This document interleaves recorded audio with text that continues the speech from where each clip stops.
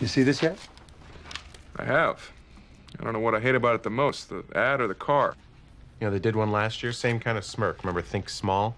It was a half-page ad and a full-page buy. You could barely see the product. I don't get it. Elvis just got back from West Germany. Why not put him in it? They must be getting results. They keep going back to the well. Bernbach. He's a Jew. If I were him, I wouldn't want to help reindustrialize Germany. Everybody's got a price. Oh, yeah, I saw that. Honesty. It's a great angle. No chrome, no horsepower, foreign, ugly. Guess I went with their strengths.